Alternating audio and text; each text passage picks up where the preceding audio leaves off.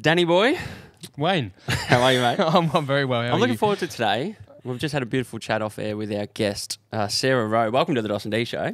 Thank you for having me. I think we've got a full podcast I know. already on the couch. I wish we had microphones set up then because we covered a lot, but hopefully we'll cover a lot of that in the upcoming chat. But just to begin, what percentage of you would you consider you are Australian now? Oh, My mum will be watching this show, so I'm going to say I am 100% Irish. 100%. 100%. So will you go Can't back lose my there? roots.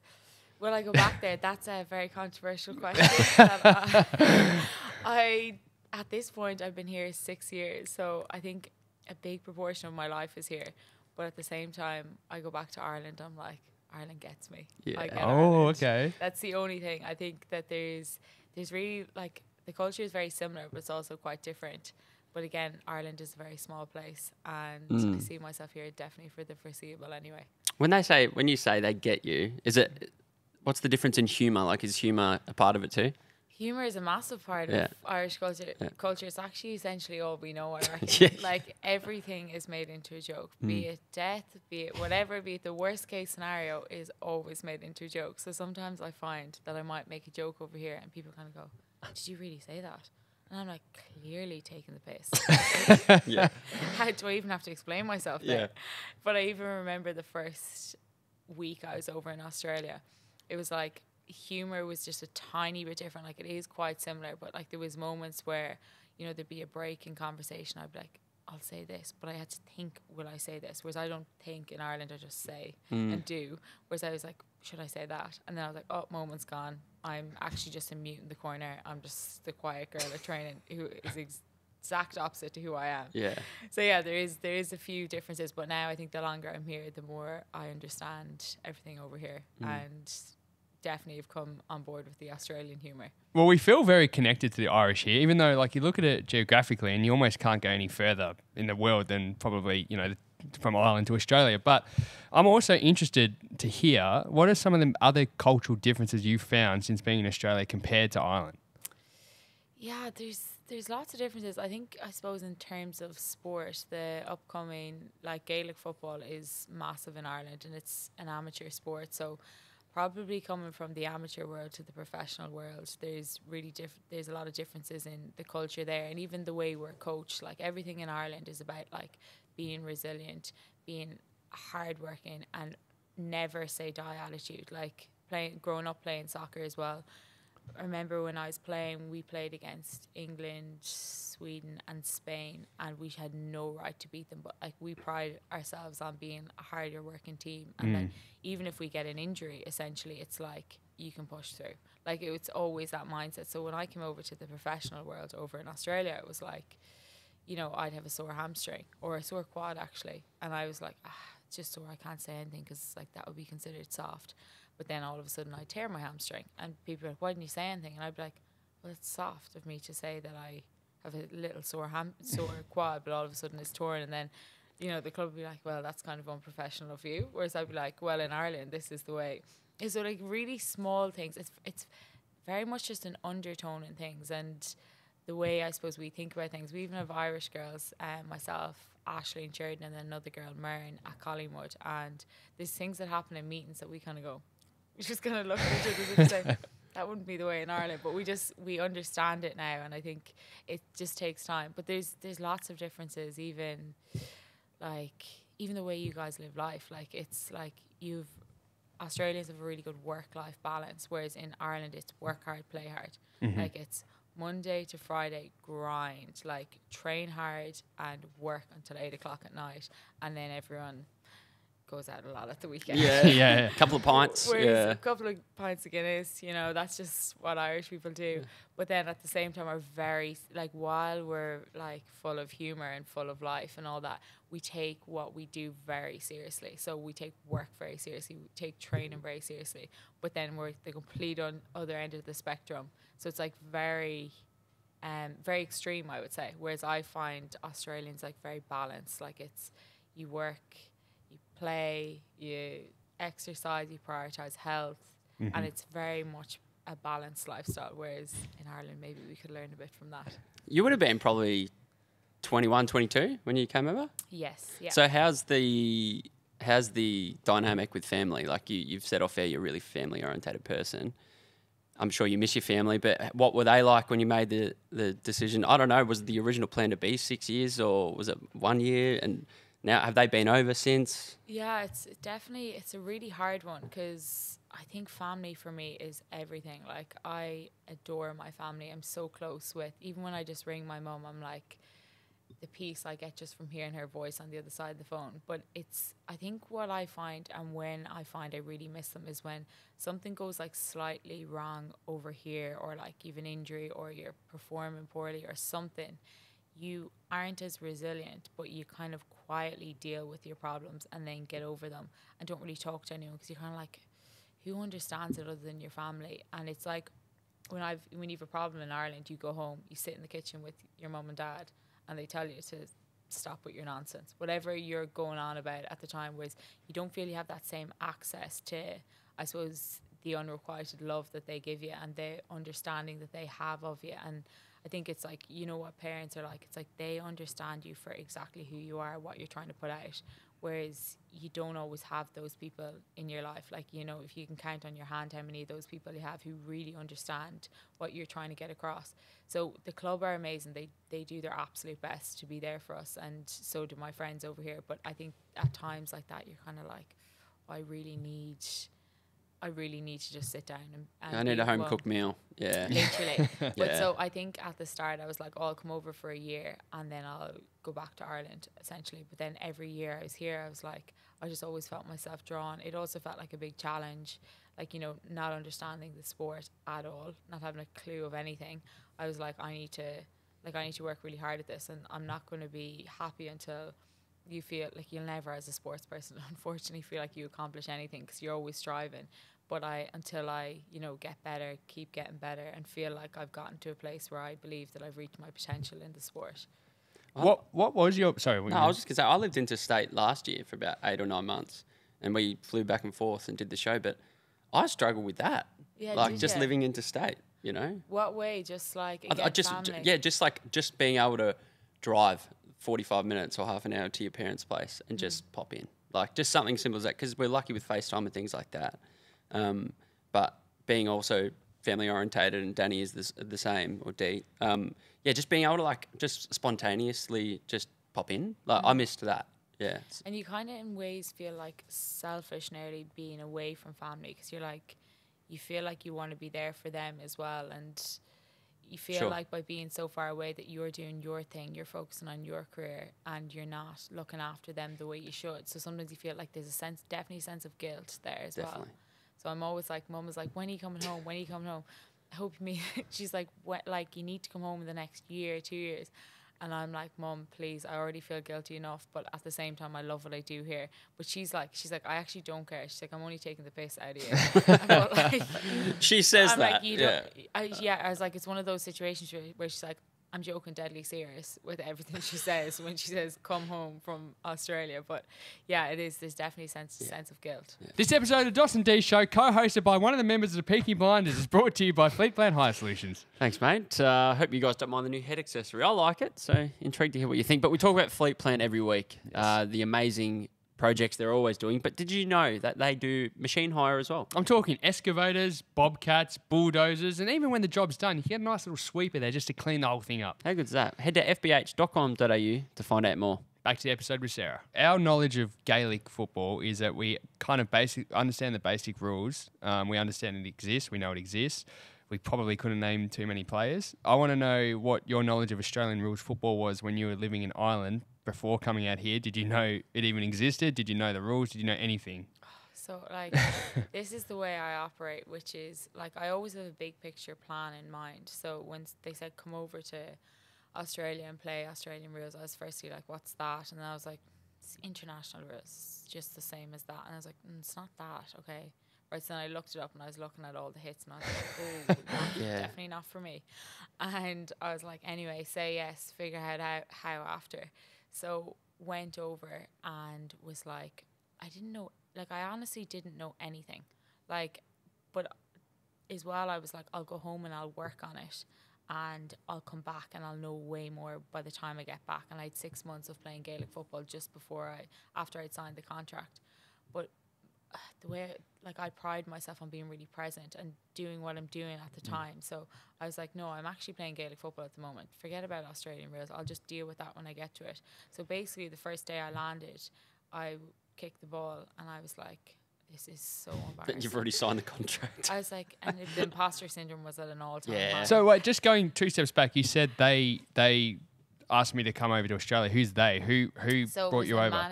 I was with a company, OMP Sports, who were a management company who worked with AFL, and they watched our All-Ireland final in Australia, in Ireland. So they've handpicked you as a potential prospect for the AFLW. Is that how it works? Yes. So they sent an email and said, I watched the All-Ireland final. I think you'd be really suited to AFLW. Okay. And at the time, that year, Cora Staunton was the first one to go out, and then I followed the following year.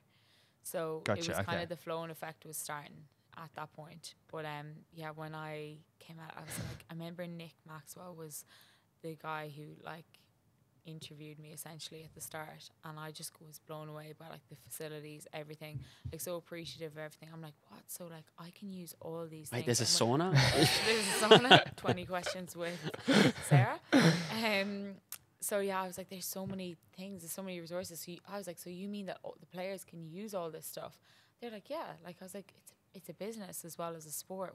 What? Like, you know, everything in Ireland was so hard to get sponsorship, to, you know, players had to fundraise money. So like that's all we knew. So then Irish players come over and we appreciate so much what the club puts and the support that they put around us.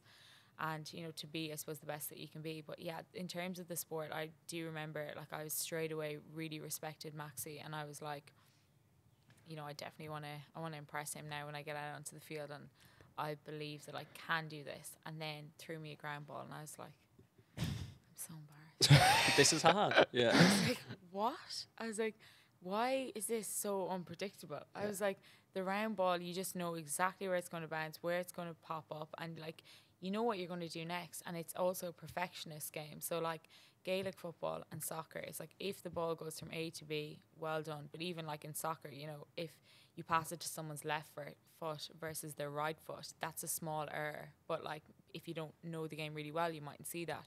But then in AFL, I could not get my head around the organised chaos. Like I was like, what do you mean? They were like, so what are you going to do when they're trying to coach me at the start? So what are you going to do with the ball when you get it? I was like, I'm going to give it to the free player. That's to my left or to my right. Easy. And they were like, yeah, but what if it's windy and wet? I was like, I'm still going to give it to the free player. You know, A plus B equals C. This is obvious, guys. Come on.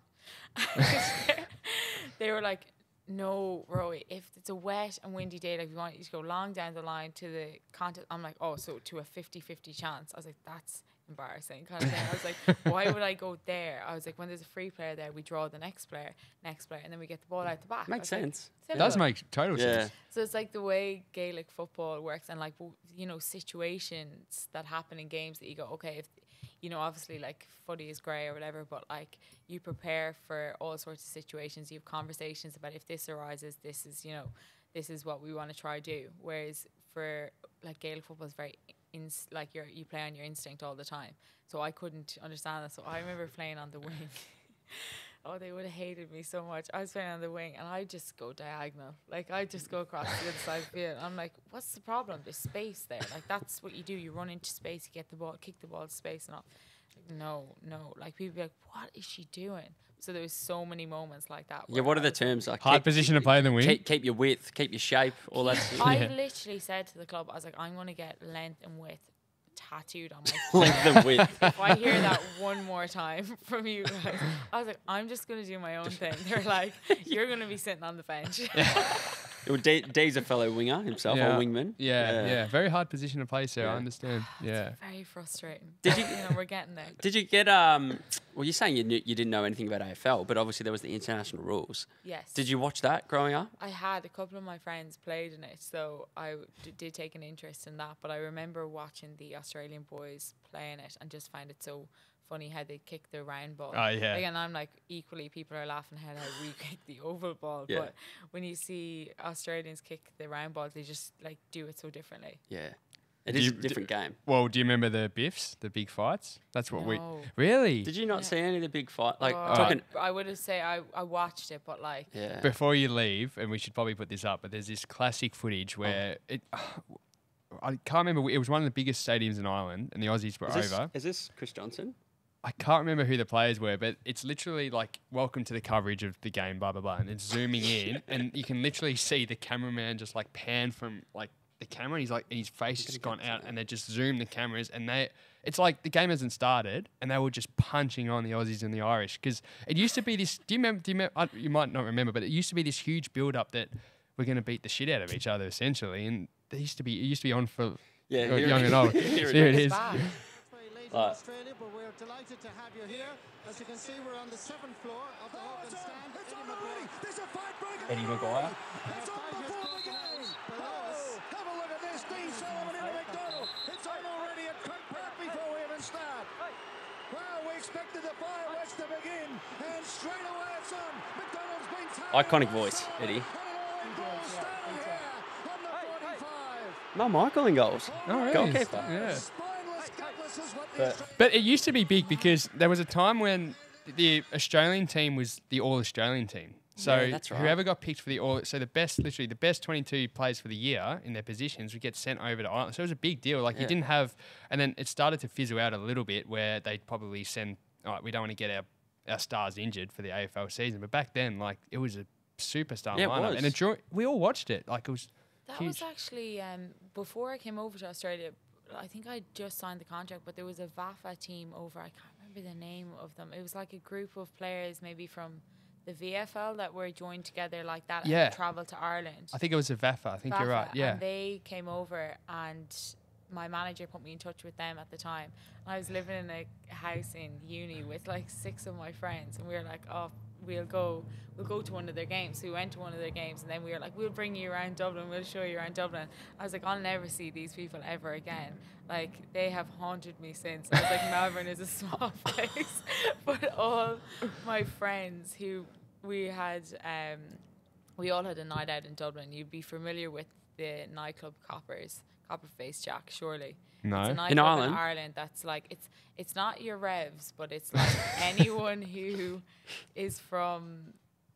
goes to Ireland is like, I have to go to Coppers. It's iconic. Coppers. It's weird you say that, because whenever we're overseas and then we say we're from Melbourne, first question, revs. Yeah. So is it the I've same never deal? even been there, but it's No. Me too. It's very like, it's Gaelic. It's a Gaelic crowd. Like after All Ireland finals, it's massive. But we were like, we'll bring the guys to Coppers. They absolutely loved it. But the 6 girls who are living in, so there's 5 of us living in that house, and 4 of them are out playing here now. So Really? So the Aussie boys, they must have done something to get them over. It caught our attention. We were like, what is this game? We were all like, and all the girls like, maybe we'll go over it. Just like, I feel like for Irish people, like you think in your head, like you're like, oh, get over, travel, also play sport at the same time. But then you get over and you get completely invested, and you're like, oh no, it's my job, it's my duty of care. Like I want to become way better here. Whereas at the start, I think Irish people are thinking, oh, this is really fun, we should just go over. But obviously, like it's your full-time job and you take it very seriously. But that's what Irish people's perception would have been at the start. It's really interesting. Well, actually, this is one off the cuff. I don't know. We'll get back to the sport shortly. But like I was telling you off air, so I moved into an area that's quite heavily or very close to heavily Irish population. And when I got my first haircut in the area, he was Irish, and I was chatting to him, and he was saying I think he came from Cork. And he was saying the problem was every time he'd go out, it'd just be the same people, and you kind of get to know everybody. In that area? At an island. Where are your hotspots here in Melbourne, Sarah? Are you a Richmond operator? Are you a SB? Are you Chapel Street? I know what you're thinking. I know you're thinking I would be St. SB. Kilda. Back in my younger days, maybe. Now I've matured beautifully. But no, I'm living Wineries on a Sunday afternoon. Yeah, Mornington Peninsula. Yeah. I'm living in Richmond now, so I tend to socialise a bit there. Mm-hmm. Yeah, and I've been avoiding St. Kilda because the Irish in me needs to stay away from the Irish. They're bad news. Yeah. Share a little bit about like the new kind of gig with Performance by Design. Maybe share a little bit about the company. We obviously know it, but the listeners, they're not going to know it. Maybe share a bit about that.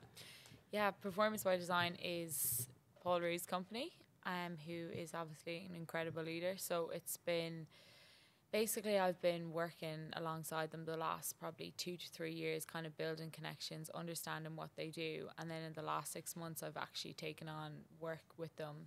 But I wanted to figure out what the company is about. And I feel like unless you sit in on meetings and understand how they facilitate, I didn't feel like I could do my job well. So I think the nature of being an athlete, you're trying to kind of balance progressing in your career, but also putting all your attention into sport and being my main focus. So basically what we do is we facilitate for companies, corporate companies, sporting companies, anything really that involves team, and everything involves team essentially. So making teams understand how they can better work together, how they can better communicate. So we personality profile, if that's what the company is looking for. We figure out, you know, behaviours that are acceptable, unacceptable, and we hold people to that then as well. So like if you said, you know, a behaviour that you don't want, say, would be maybe using humour to downgrade something someone did, for example, and then you put people into team activities and you watch and you observe the room, and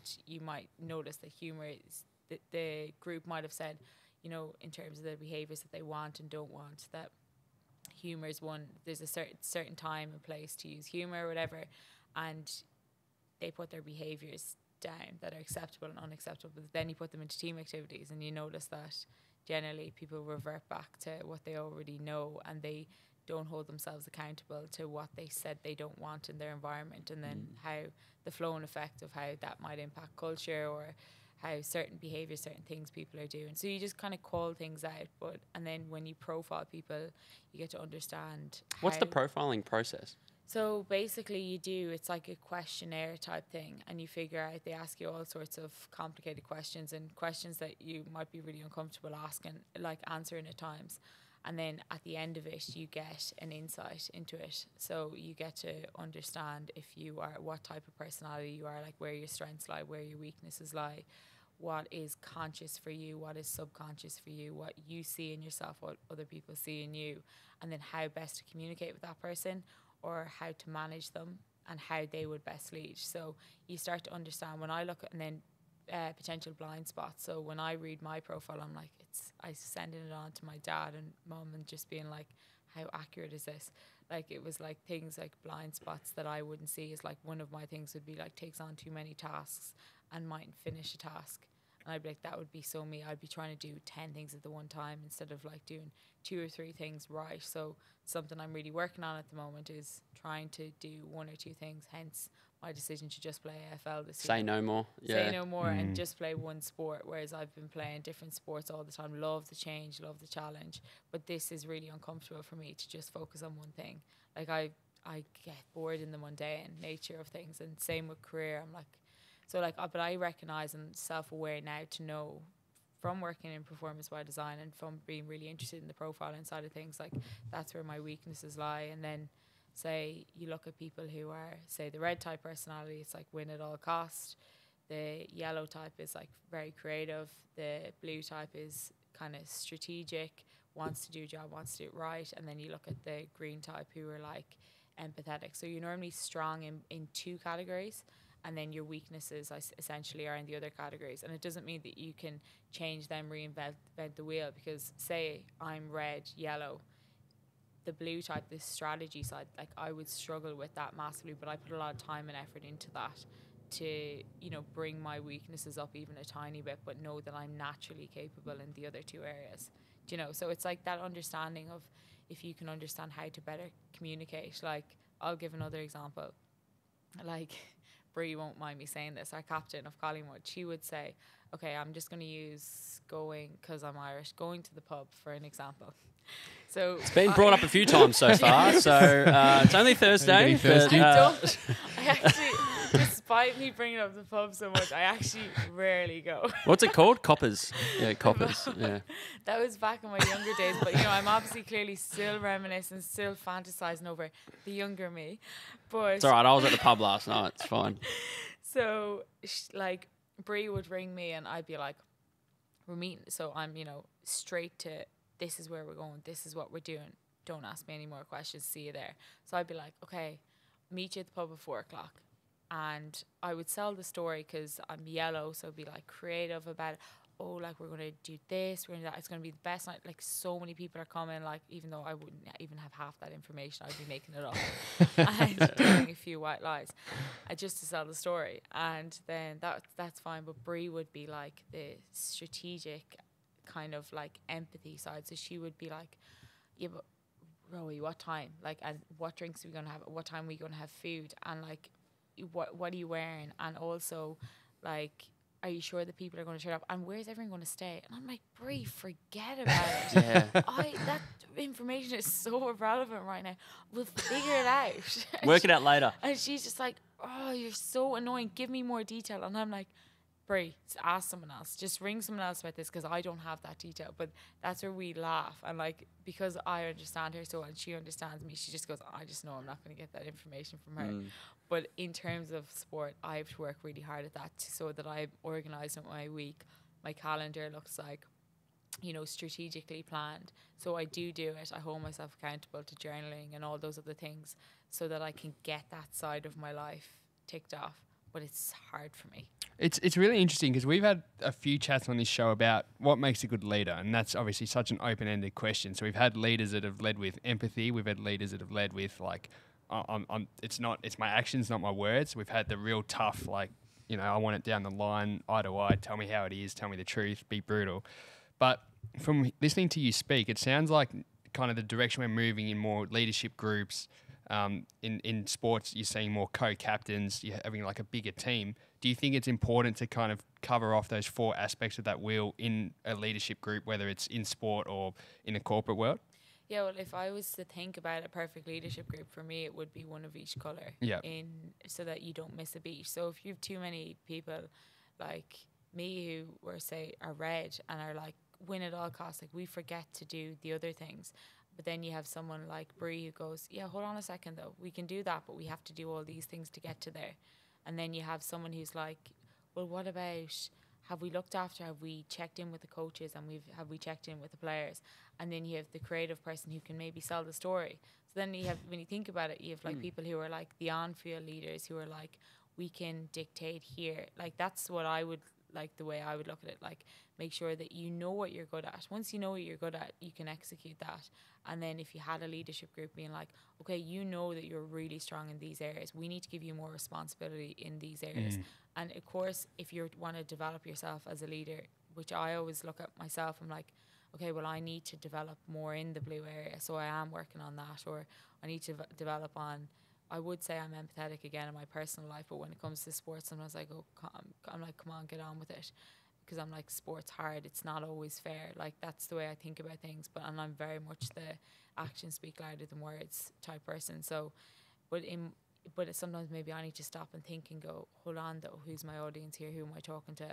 Am I getting my message across? Like, they mightn't respond to me being like, get on with it. Like, so I need to, when you understand people's profiles, you understand the room, it's so easy to communicate then. And it's just, you know that I have to approach this person this way and that person that way. And it's not a one size fits all. It's almost something that every business and company or team needs. And I feel like, well, you'd probably know better than us, but working in businesses and working for other people, like it's not very common that a business like Performance by Design or another business of the similar vein. But for you, like when you came into Performance by Design, were you thinking, I'm going to be going in and I want to facilitate, I want to actually help? Or was it more of an ambassador role? And now, I guess, exactly where are you in the business? Yeah, so that's basically, I came in kind of with the idea of being a keynote speaker for Performance by Design. So now what our conversations are is that I want to facilitate and be a keynote speaker, so be able to do both and kind of dip into both. Hence my personality. I like change, I like challenge. So I want to do kind of 2 things in the company rather than just be a facilitator, just be a keynote speaker. But at the moment, a lot of the things that we do is like we do team activities, and then we use an example of, the company would use an example of what happens in, their day-to-day life in corporate, and then I would relate that to how that would relate to a team meeting that we would have had in Collingwood. So like you've lots of kind of short stories and things that are very similar to the corporate world as they are the sporting world, but realistically it's all team. It's all about how we work with people, how we can better communicate, and that's for everything in your life, really, isn't it? So it's so beneficial, and like I just think it's really rewarding work, and it's very purposeful, and it feels like I'm fulfilling something bigger than yourself. You feel like you're really helping people to understand it. You can see, like, when you're in the room, there's so many times where you're just like, there's so many light bulb moments for people, and you're like, that can change their career and their path and where they're going, and kind of getting them to understand that like communication is everything. Is there a fun activity we could play now? Is there something? What's something quick? Or there's probably nothing quick. I'm just trying to think. What's something we could share with?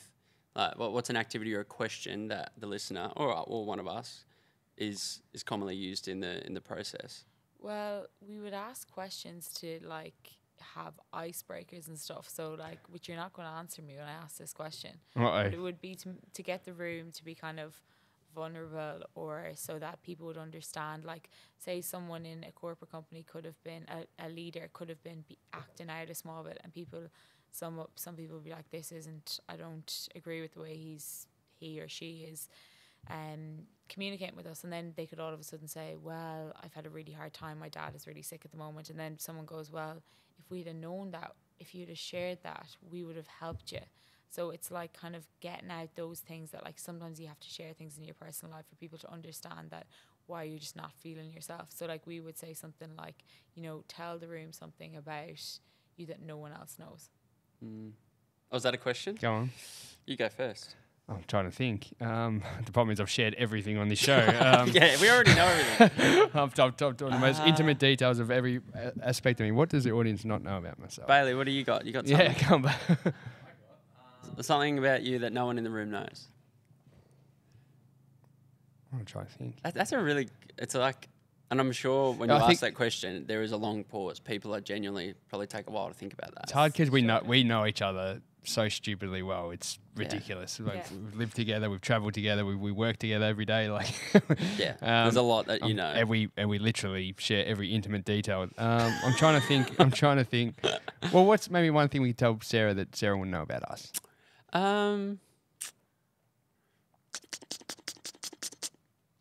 This will be edited. The pauses. It'll be. I'm trying to think. That's like something that's. What's your footy tipping? Who am I tipping tonight?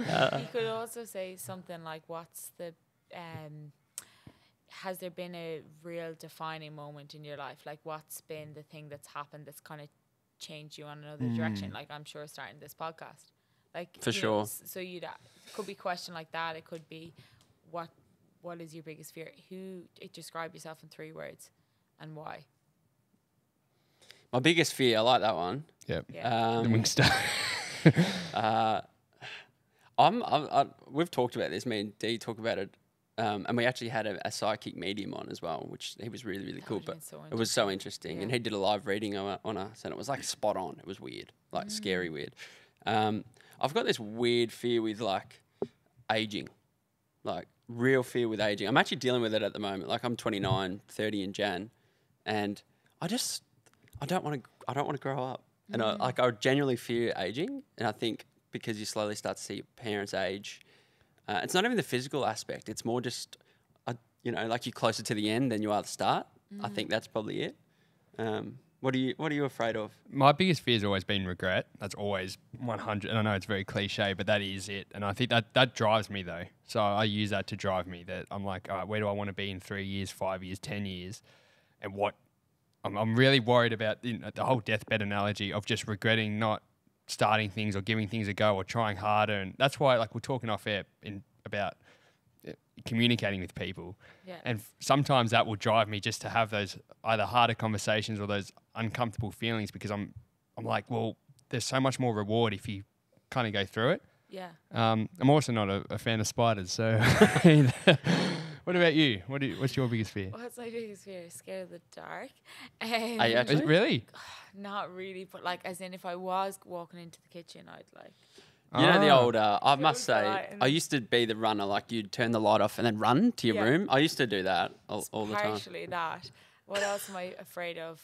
I probably as well like not reaching my potential, and that's why I feel like I'm like very driven in like, and when I'm not kind of like working towards something or feeling like I'm learning every day. And we spoke about this off air as well, where it's like, you know, you can learn something from anyone and everyone in every day and every conversation if you think like that.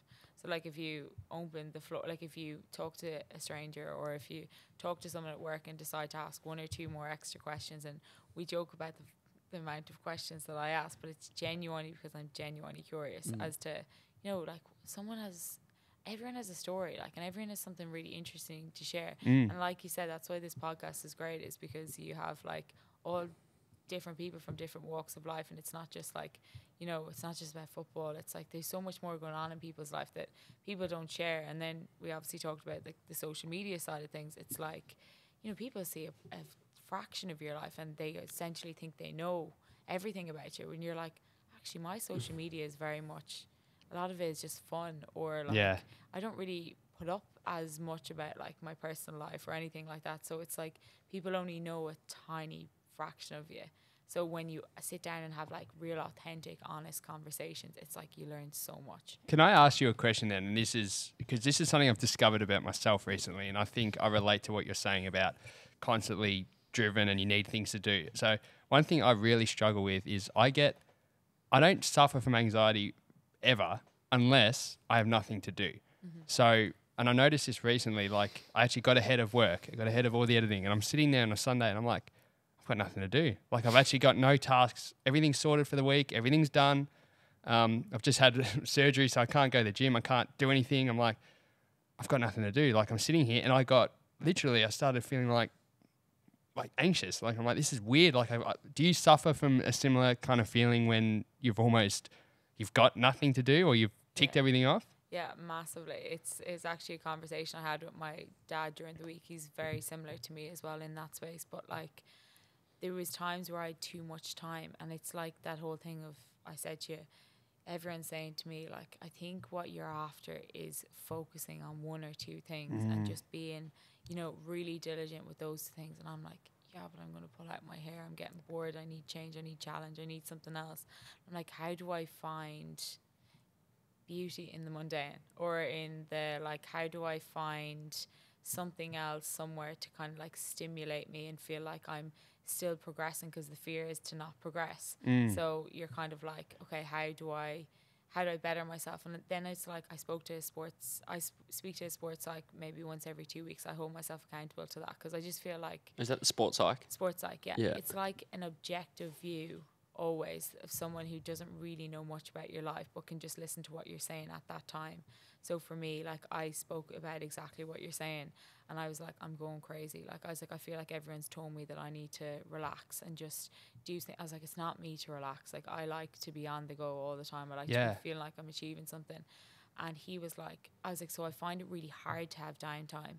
So like, even when I'm in the kitchen, I'm like, I'll listen to a book or I listen to a podcast, because that'll stimulate my mind to be more creative and I'll think bigger, you know. So like, it's like even things like that, I'm like, could I just relax and just maybe sit there and aimlessly watch TV and not think? But he said basically what was a good point, and what I've tried to do this week, it's all trial and error with this stuff, and then we're all figuring it out, but is like, schedule time for everything you do. So like, Dos is big on that. Schedule work 9 to 3, and you know, tasks you need to do in that time, and then schedule downtime and give yourself the break of going, that is when I'm going to have downtime. So for me, it's like, okay, a Sunday, whatever happens on a Sunday, I can just do whatever I want. I can, and what I say, Not feel guilty. So like last Sunday, I was like, okay, right, I have a free day, I have nothing to do. So I just kind of went for a coffee, decided I'll go to a breathwork class, and I was like, maybe I'll go to yoga. I'll just check if one of my friends are around. And it was like so nice to be so relaxed about what I was doing. But in the end, by the end of the day, I was still really productive. Yeah, really, exactly. I was still working towards my goals in terms of, you know, giving myself the time, doing yoga, whatever it is. But I definitely struggle with that, and I'm still trying to figure it out. But what I would say is this week has helped me go literally in my calendar, time off, appointment for me. Like, if someone asks, are you around 5 to 6? No. And why? I have an appointment. The appointment's with myself. It's not even with anything. I love that. You know, so it's just getting my mind tuned in a different way. But again, sports psychology is brilliant. Psychologists in general are amazing because they just see things from a different angle. I'm massive on the whole scheduling of time. Almost too much though, so it's important to have a balance. But what happens when you don't meet the I requirements? freak out. Yes, Yeah, see, this is it. So and that's like trying to get comfortable with the flexibility. And like my girlfriend is so spontaneous, whereas I'm the opposite. So it's very much a bit of friction sometimes, because if it's not in the calendar and it's not booked in within a week, I'm kind of like, well, no, we can't just go and do that, because like I have to just do, and it might just be a simple task that I've got locked in, but I've got it locked in, so I'm doing it. Like, you know, we're meal prepping or we're doing this or doing that, but I'm also a believer in that, because like goal setting is something it just gets spoken about like endlessly. I want to achieve my goals. I want to set goals, and it's fun. I love that exercise, but the actual part of getting to it and achieving it is actually your processes, 100%. like, and ticking off the boxes, and actually looking at your calendar and using your calendar, or like when you write it down. All right, my goal is this. When you write down the steps, it actually goes, oh shit, like all I have to do is that, like every day or every second. Like, I think that's why I love it too, because if I don't achieve a goal, I get really annoyed at myself. So it's kind of like, well, how can I break that goal down and ensure that I get to it? Well, I've got a calendar. Like, do you use a calendar pretty religiously too now? Or yeah. And same thing, I would schedule it all out like that. And I'd just say my important appointments or whatever. But now I'm doing the more like, it could be like an hour of like clean the house, but it means that it's more focused time. It'd be like an hour of focused work. Like, small things I said, you try not to go on social media till 12 o'clock, like attend to yourself first. I need to be better at that. Like social media is it's just such a waste of time. Like, while there's so much opportunity in it from a work point of view and all that stuff as well, sometimes I'm just like, oh, it's actually just a waste of time. Well, he's good at that. Like, you don't scroll. I'm not a scroller, but I do spend some. I barely ever log into my own personal Instagram, but I've checked us, and I'm just checking stupid things. I'm checking stats all the time. I'm checking like TikTok followers, TikTok comments. So if you saw how often this man refreshes our downloads page to see how many downloads, like, no, because I like seeing where in the I enjoy seeing where in the world they're downloaded, which episodes. But like I enjoy that, but I am bad at that. But I'm interested in something you said earlier, because about 6 or so years ago, I got really, and we both did, really into like personal development. So similar to you, and I remember I got to a stage where I lost a lot of weight. So I lost about 35 kilos of weight. And once I lost all that, then I went into this whole, okay, now I can achieve anything, you know, and I start setting all these goals. But it got to such a stage where I'm like, I couldn't even listen to music in the car, because I'm like, it's not productive. I should be listening. I should be learning. Disorderly. Yeah. And I'm like, I can't. I almost remember like one of my mates wanted to, this is horrible, like wanted to hang out. But I'm like, okay, what's it for? But that's like really bad mindset, because I'm like, oh, I'm not going to grow here. I'm not going to. Yeah. And I suffered. In the end, I got like physically ill, and they're like, you need to like, it's all stress related. Like your guts are playing up because you're living in stress. You're constantly putting all these expectations on yourself. You can't like, it's too much in your head. Not sustainable. Yeah, not sustainable at all. Have you ever dealt with almost burnout in that kind of mindset? Yeah, massively, many times. It's the same thing. It's like you're trying to do way too much and you're doing nothing right. So then like, it's like goal setting, but then bouncing it off a few people for a few different opinions, because I think you can get really caught in your own way of thinking and go, this is the way it needs to be. And like, that's what like mum and dad would say to me, and like thankfully your parents are your best mirrors for you. And I'm so lucky with my parents that they will just tell me straight and go, you're too caught up in what you're doing at the moment, like as in you're forgetting about these other things that are important. And you're like, no, but this is my priority at the moment, and like I'm not doing everything I can. And when it comes to crunch time or it comes to a big game or whatever, my subconscious mind will play up on me and it will tell me that I haven't done enough. And I said, that's where I'll get found out. So that's when you go back to processes again. But you have to refine your process, that you're not doing too much of something that's not even helping you. Yeah. And then what's your priorities? And then, so I was listening to a book, I think it's The Greatness Mindset is what it's called, this week. And it was saying how like, you know, if you look at your life from a health point of view, business point of view, and relationships, so that those three categories, and then see if you're happy in all those three, and then mark yourself out of 10. They asked a couple of questions, mark yourself out of 10 and where you are in each of those three things, and then you find out I suppose, where you're maybe lacking. But those three things, like if you think about your relationships, are they thriving, or are you focusing too much on your business and then your relationships are suffering? You know, where are you expending your time? But it was basically saying that if you're not balanced in all three of those areas, you're going to, you know, come to a breakdown at some point. Makes sense. The other thing that I would have looked at is what I studied. I did life coaching a couple of years ago. But have you ever seen The Wheel of Life? I've heard of it. I reckon I might have seen it, actually. It's basically like it's the same thing as what I've just said, essentially, but it's cut into 8 segments. So it's like relationships, friendships, romantic relationships, health, career, finance, physical environment, free time, fun. So then you mark them all out of 10. And then when you look at that Wheel of Life, generally when I'm like a bit off or something and there's something going on, I generally do the Wheel of Life and I go, where am I not spending enough time? And then I'd go, oh, there we go. Family. I haven't rang home in a week. Or it could be like finance. I'm spending way too much money on stuff that I don't need or whatever. And it's just like, now when I'm speaking about this as if I have it all nailed, I absolutely don't. But it's a process to keep going back to when things don't feel right. But like the idea is you obviously try not to get there. So then for me, it's like the process of a psychologist helps me not get there as often as I would if I didn't have one. So yeah, to answer your question, there's lots of things you can do. I don't know. It's so hard. It's so hard. Life's hard. Like even just like you mentioned family and like I'd said it in our me and D and our good mate Jai. Like in my head a couple of weeks ago, I was like, I need to set a goal to see my mates. So I said, you probably didn't even notice it, but it was literally a goal. I said in the tennis thing. I said, let's go and have a hit of tennis every Monday on the month. Like the first Monday of the month. Like, let's just do it because otherwise I won't see Jai or you together. I only see you on your own and then I don't see Jai. And we just work. And we just work. Right. Whereas a year's gone by and I'm like, we haven't even caught up like as mates, you know? Like it's important. Like, and that's why, I mean, there's always room for spontaneity and go with the flow, and I'm trying my best to be better at that. But I also believe so heavily in everything in your life. Just, all right, if it's spending more time with your family, well, schedule that time in and communicate it. Like, but it's definitely like, sorry, to your point about getting too like focus on the structure. I was in that space a couple of years ago with training. And I remember just doing everything, like regimented with everything I did. I remember talking to the sports psych and going, like, my friends are asking me to go out for dinner and a drink the night before a game. Like, are they for real? Yeah. And she was like, and what happens if you do? I was like, well, I obviously won't perform. So, like, how do they not understand? The reason they don't understand is because they don't care. They're not associated with sport. They're in their own realm and they just don't care. And why should they? So, anyway, she was like, I challenge you to go out and have a pizza and a drink the night before a game. I was like, I couldn't imagine someone saw me.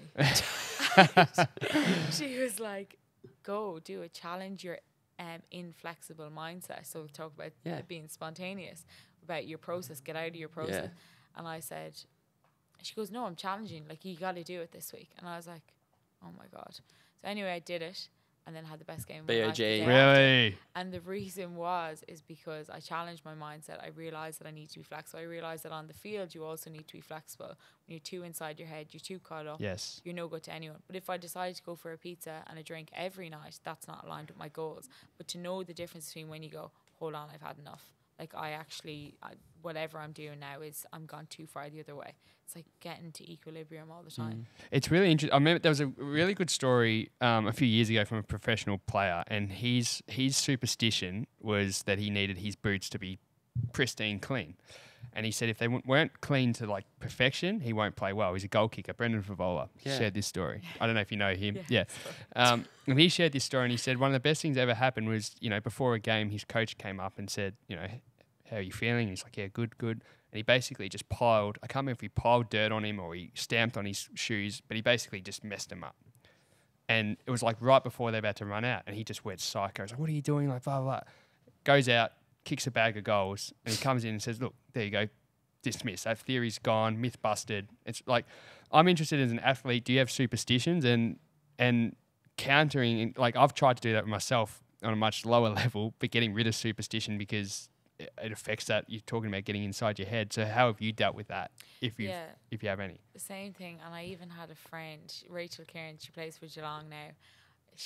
I was a part of her superstition, which was even worse. No. So I was accountable to her stuff. It's a bit unfair. What was it? She was like, I need to go to your house on a Friday before a game. In my home house at home, we played together with Mayo. You need to go to your home house. I need to see your granddad in the kitchen. I'm like, my granddad is not long from passing away. Oh no. Yeah, he's on the verge. I don't know how we're going to work with this long term. That's hilarious. She was like, so she needs to see my granddad. Then we needed to drive to Innisgrove, which is a beach town, 10 minutes from our house. Then we had to pretend we missed the turn one day, and we'd go in for a swim and we'd stay in the sea for 10 minutes exactly. And then we come back home and that was fine, and then she'd go home. But because we accidentally missed the turn the first time, we had to accidentally miss the turn every time. So I had to do this whole, like, I'm going to distract you so that you do miss the turn. Oh my God. Realistically, we know that you're accidentally Subcon- trying to miss the This turn. is crazy. So it was just, so this went on for like 4 or 5 weeks. And then she was like, I can't pretend that I don't see the turn today. I But know have it's to coming. take the turn. And anyway, we lose the game. And she was at the end of the game, I was like, Oh crazy. no. but so to talk about superstitions, I got rid of mine well before that, but I jumped on board with hers then. So, help yourself, help your teammates. Yeah. God, do you have any? Did you have any? I did for a while. I can't remember. I used to be. It was just an order. You had to. Rafa Nadal style. Yeah, it was like certain boots. Put your mouth guard in this sock, and then I always had to be the first one. You know, when you do a lap around the square and then you run to the goals. I always had to. I always had to win that race, and I had to get my left foot in the 1 foot step into the goal square, and the right foot couldn't touch it. There you So go. I had to hit an angle. It was weird. Yeah. But then one day I said no. I'm going to come last, and I'm going to walk straight through it, and it's not going to affect anything. So You are. We briefly chatted about it, and you've mentioned it a couple of times with social media. Last year with the World Cup, you copped a bit online. You went back you played for Melbourne Victory, which is awesome. But there was a bit of scrutiny around you switching codes for that to try and make your way into the World Cup. Do you want to chat us through what you kind of had to overcome there? Yeah, it was an interesting one, and it was definitely a challenging time because I was trying to do something that was really hard, and in everyone's mind and everyone saying like, what are you doing? I was like, I'm actually firstly going back to play a sport that I absolutely love, that I hadn't played in 8 years, and I felt like I said, I felt a bit trapped in AFL. I was like, I haven't even grown up playing this sport. Like, I love soccer and Gaelic. I felt like I was depriving myself of some of my passions nearly. So I was like, I'm going to go back and I'm going to just send a couple of emails and see where this goes. And again, hadn't played in 8 years. I could show Victory my clips of years ago, and they were like, we see, but like I was like, but it's 8 years ago, and I've trained to be an AFL player, and it's like saying to a doctor, you don't work for 8 years. Do you remember everything? Absolutely of course not. So I was going back, but I was having to kind of say that, no, I'll be fine, because I had to give him the belief that I believed in myself that I could do it. Sure. So after a couple of weeks, he was like, I see where your mind is going, I see what you're trying to do, but you're not doing it. And I was like, I'm aware. I was like, but I know I'll get there. I was like, just give me time. Again, just had trained to be such a different type of athlete. I just moved differently and everything. And it was really interesting to see, how am I preparing for what sports, and why do we do the things we do in AFL, and why do we do things in soccer, and how, it's a unique situation, I suppose, coming from different codes, that you're like, just because AFL does it one way doesn't mean that that's the right way for me or whatever, and kind of making me become more individualized in my own preparation, which helps. But yeah, so anyway, then when I went back to play with Victory, I was like, people are kind of like, oh, she's obviously going back for the World Cup. I was like, the World Cup would be an overarching dream, and absolutely aim high, and you might fall short of high, but aim for mediocre, and I probably would have never even got signed with Victory in the first place, because I wouldn't have had a goal big enough to push me far enough. So for me, I was like, I'll reach for the stars, and who cares if I don't get there? But I know that from it, I'll learn so much in the journey of it being hard. I'll take the risk.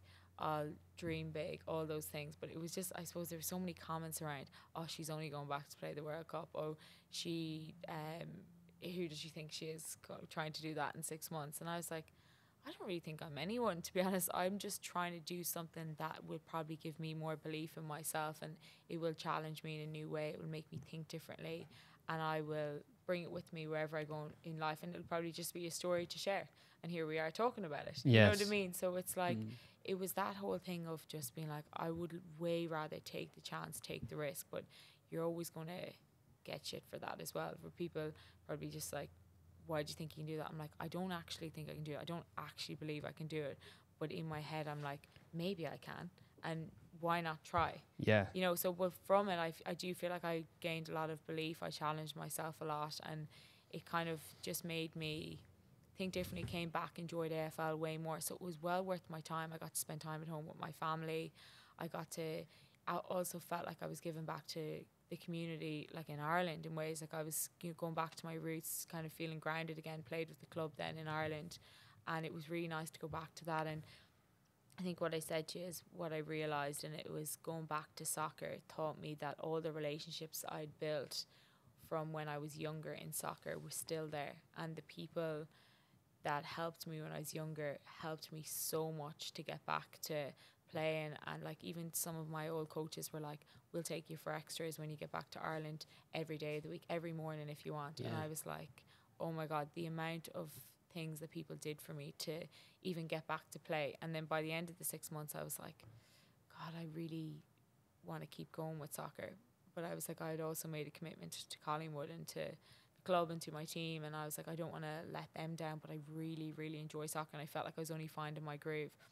And then I was in the home-based training camp for the Irish team 2 weeks before the World Cup, and the coach had said to me prior, obviously, when I first signed for Victory, she's like, not an absolute chance, like in 6 months. I said, that's fine, but I'll die trying. You know what I mean? Like, absolutely no worries. But then when I got into the home-based camp, she was like, I didn't think you could get back as quick. Not bad. Yeah. I was like, but I'm still not there. But I wasn't fully there, but I was close. I felt like I was close, but you know, you didn't make it essentially. But I'm okay with saying that as well and being like, I didn't make it. Well, it wasn't there. That wasn't the reason. Yeah. There was so much more to it than that. But it's like the only reason I wouldn't say I was trying was like because I wouldn't want to hurt my own ego. But I'm like, you can't. Your ego can be used in certain ways, and for me, I'm like, use it on the field when you're trying to compete with someone else. But like in other aspects of your life, I'm like, put it away because I don't think it serves you. I think it's much more admirable when people just go, yeah, I tried to do that, didn't work. Like, so what? 100%. You know, so that's the way I look at it. But it feels like with soccer, I always kind of go, the other thing it did is open my mind massively to the world of sport. It was like I met people from America, from Italy, coaches who were over in Ireland, and they were like, you could play soccer in Italy if you wanted. You could go to France. Would you go to America? I was like, can you go anywhere in the world with a sport? Wow. I was like, I forgot because I was so long outside the world, and I was so absorbed in AFL that I was like, you know, maybe I'm thinking really small here, and maybe I'm just, you know, you are what you surround yourself in. And I was like, there's actually a whole world out there. It's like saying, you know, you think when things are going wrong in your life that like it's the only thing that's happening in the world. And then I don't know if this happens to you guys, but this happens to me when I go to another country or even go to Sydney for the weekend. I come back and I go, why was I so bothered about that little thing that happened last week when you can go anywhere, you can do whatever. But like, it's like if you think like that.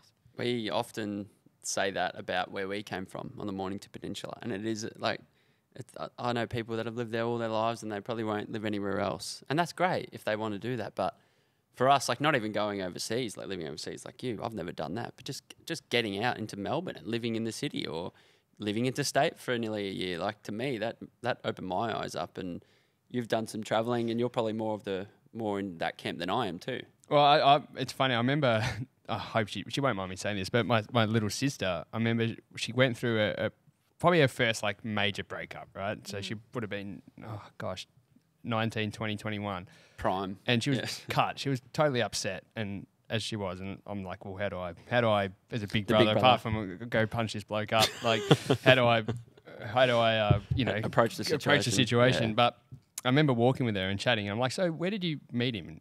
And I knew all the answers to the question, and I love the bloke, still do, still get along with him. But they met at school, so I'm like, okay, so you've met this person at your school, in your class, the same age. You live in the same suburbs. I'm like, okay, and you're totally upset, and you think there's nobody else, and I understand that. But I'm like, all right, what are the chances, if you do believe in soulmates, I personally don't, but I'm like, if you do believe in a soulmate, what is the chance that that soulmate is going to go to your school, the same age, your year level, lives a few streets away? Like when you go into the city, you're going to open up and you go like, holy shit, there's so many people. And then you go out to Australia, and then first time you get on a plane and go to another country, you go to America or go to England, go to America, and suddenly you're like, I can't comprehend how many millions of people there are and potential matches and opportunities. And I remember like the way that kind of helped her mind too, and it helped my mind back in the day too. So it's that small town, what would you call it? Small town syndrome, kind of? I don't know. Yeah, probably. Let's go with that. yeah. But it's like, I agree with you. It's like once you expand your mind to possibilities, we're always big on dream big. Like we've been told so many times that won't happen, that can't happen, and that just drives us even more. So yeah. Yeah, it is, and I think that, like you're saying, you're being the older brother for your sister there. It's like, where can you get the answers?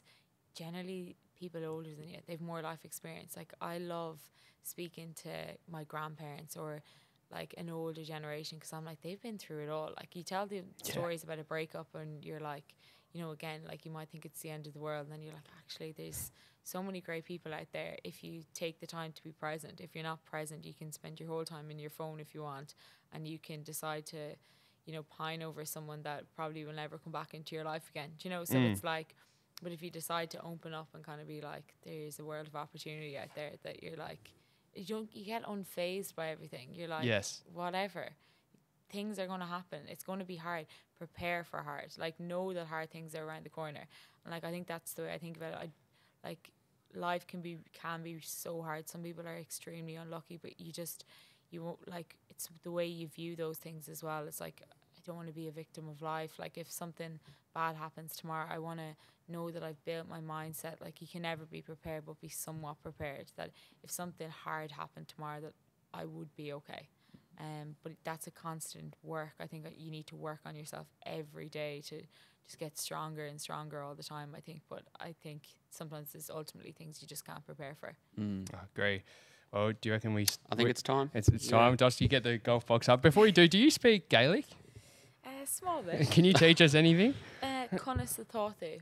Conas a thothu. Is that what you said? Do it again? No, you say it. So, it's Misha Sarah Kenny Rua. My name is Sarah Rowe. Yeah. Tame Imakoni County Mayo. So I come from County Mayo. And what else? Go on, give it a go. Green egg tan of despair. The sun is shining in the sky. I thought you said despair. I thought you said something about despair. I thought I heard that too. What else?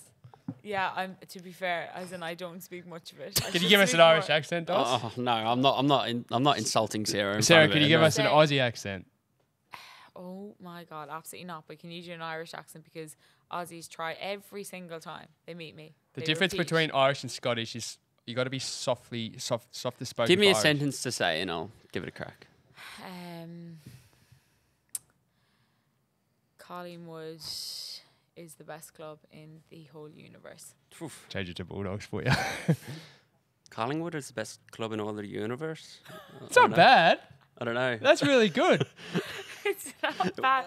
That was actually very good. When I listen to surprised. Say it, I'm like, oh my God, do I sound like that? No, sound you like a didn't. farmer. No, I don't think you I thought sound you like sounded very good. Really? Yeah. Okay, you go. Collingwood is the best club in the universe. That's not. That was more like my voice. Bono, kind of.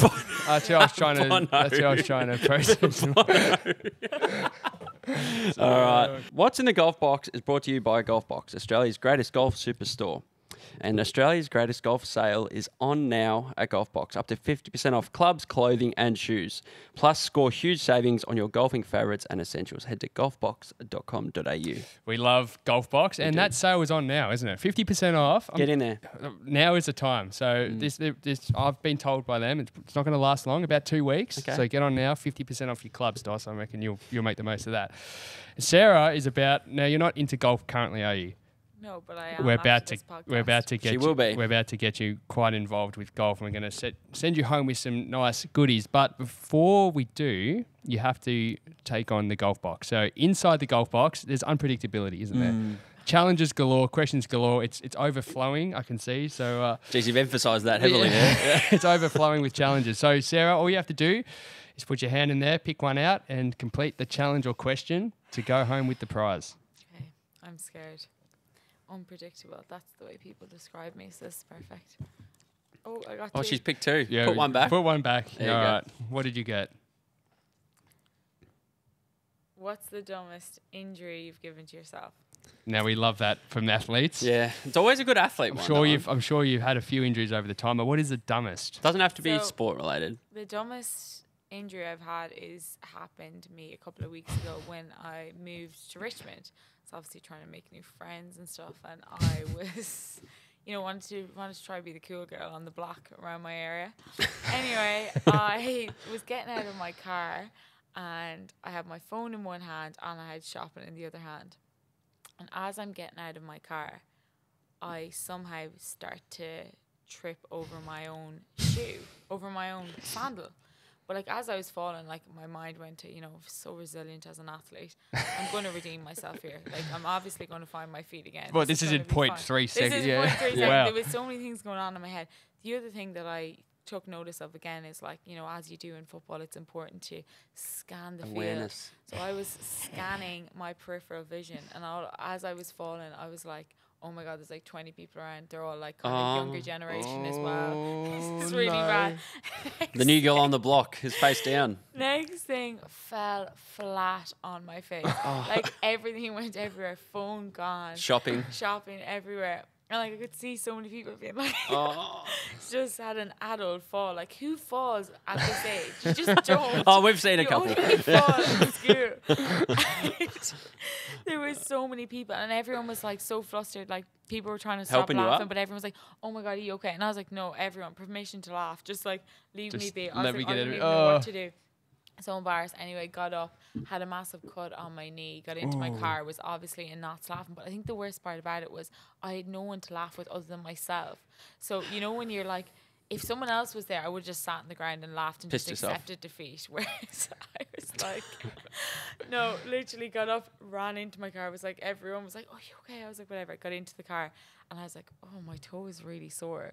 My baby toe. And I was like, Oh, so you're in sandals. so it was in sandals. So I had a massive cut in my knee, cut in my hand, and I was like, whatever, leave it. And then a couple of days passed, and I was like, this toe isn't getting any better. I was doing running, I was like, this is really sore. Next thing, 2 weeks later, still sore. And I was like, I had to say to the physio, I was like, there's something wrong with my baby toe. She's like, Calling it a baby toe as well. Like, oh, can you check my baby toe? Like, she was like, that's fractured for sure. She's like, how did that happen? Anyway, told her the story. Oh, So here that's we are. hilarious. We're Well done. recovering. One, We're yeah. recovering. Well how done is the to- baby toe? It's getting there. It's still Getting sore. there. Yeah. Oh, that is hilarious. I mean, all you needed is someone to go, is that Collingwood superstar Sarah Rowe that's just gone down? The Just phone gone I'm down. waiting for someone to say to me, I saw you fall flat on your brace outside goal. Also, you're about to head to America, aren't you? Yes, heading to America on Which Saturday, Phoenix, Arizona. Okay. So there's 10 of us going on a training camp. Is Training? that high altitude kind of stuff? Kind of, yeah. Yeah? So it's called Exos, the place we were going. I think the Essendon boys went. Oh, right, so okay, we went yeah. to that same place. Beautiful. So we're going for 2 weeks. So I would call it a productive holiday. And then return to But- finals for Collingwood? Return, yes. Yes. We returned to VFL, I think, for 6 weeks, and then we're into Oh, yeah. pre-season. Yep. Start of June, so it'll all come around pretty quickly. But it's been a long off season so Yeah, far. I bet. Are you feeling confident about the next season? Yeah, well, looking forward to it. I think it's like we've new coach. Everything is essentially new. Like with that comes change, challenge, but excitement, and everyone's starting from scratch again. I feel like it's a level playing field for everyone. So I'm really excited about it, and I think there's new fresh energy around the place is always great. Well, we're very excited to watch you in action. We're going to be watching very closely. Dos, do you want to go through the prize pack for today? Golf box, they're giving you a $250 voucher. So you're going to have to go. Well, tell you what, now with the 50% yeah, off. that's- wait a couple of I weeks. thought that For, was Did you think that was a real voucher? Envelope. Don't go try opening that. That's our novelty check. So giant check. Wait a couple of weeks and make the most of that 50% off. Yeah. You get double the value. You get $500 gift voucher, really. And our naming rights partner, Fleet Plant Hire Solutions, they're golf mad as well, but they're an earth moving company. They love their golf. They've got a little goodie bag with some golf essentials too. So what's in that? You're going home with a towel, couple pairs of socks, different colours, which is lovely. Golf balls, golf tees, and a golf glove as well. So we're decking you out, Sarah, and you'll be ready to hit those greens. Watch me go. Oh God, Sarah, you've been a pleasure. Thanks so much for taking the time. We've loved the chat. It's gone in so many different directions. Yeah, I did I've not loved. expect it, but it's been great. Yeah. Thank you very much. And there is many more directions we could go in, but we will have to leave it at that. Next one will be in the sauna. Yeah. 20 questions. 20 questions. Looking forward to it. But thanks again. Thank you.